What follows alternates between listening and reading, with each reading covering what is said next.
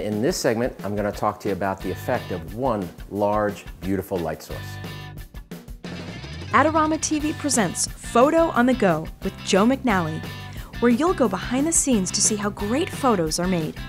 Hi, this is Joe McNally for Adorama TV.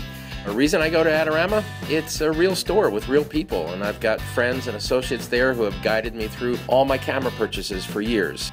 Hi, this is Joe McNally for Adorama TV, and in this segment, I'm going to talk to you about the effect of one large, beautiful light source.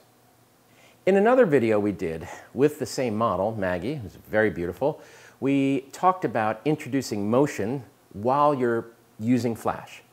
In this, I have the same subject, Maggie, but I'm completely controlling her with flash, and I'm going to talk about just one large, beautiful light source and the powerful effect it has on the face for portraiture.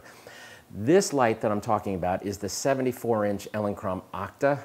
It has been the standard go-to traveling big light source for photographers for many years. I think I bought my first one, maybe 20 years ago, maybe even longer ago. It's been a standard in the industry, for easily that long. So what it is, it's an indirect softbox. Most softboxes are direct. The lamp head goes in the softbox and points towards the subject. In this enormous softbox, the lamp head gets turned around. Okay, so the strobe head, the flash head, actually radiates away from the subject into the silver interior of the box and then radiates through the diffusion in a very smooth, even way. You can ramp up the power of this, the softness of it, by moving your subject close. So here I'm on a black background, and I take my subject right here, and then I take this huge light source and I move it extremely close to her. So I'm just sneaking my camera right around in here, okay? So my camera angle is right here, and I'm looking at her right at the edge, the corner of this softbox. She is literally just bathed in light. Here's a quick tip. This is a big thing to move around the set.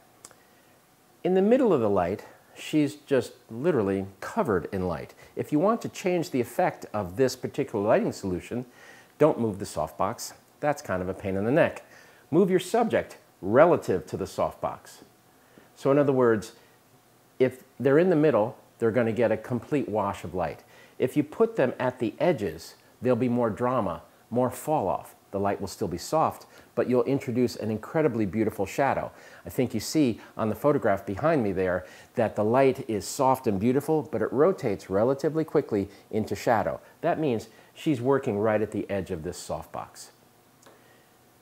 Let me show it to you. This is the 74-inch Octa.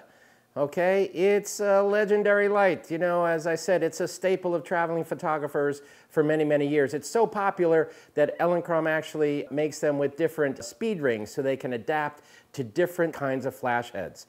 So it's got a port for the wire where you place your large flash in here. Right here. This is Joe McNally for Adorama TV. You gotta have fun, right? Right. One big, beautiful light.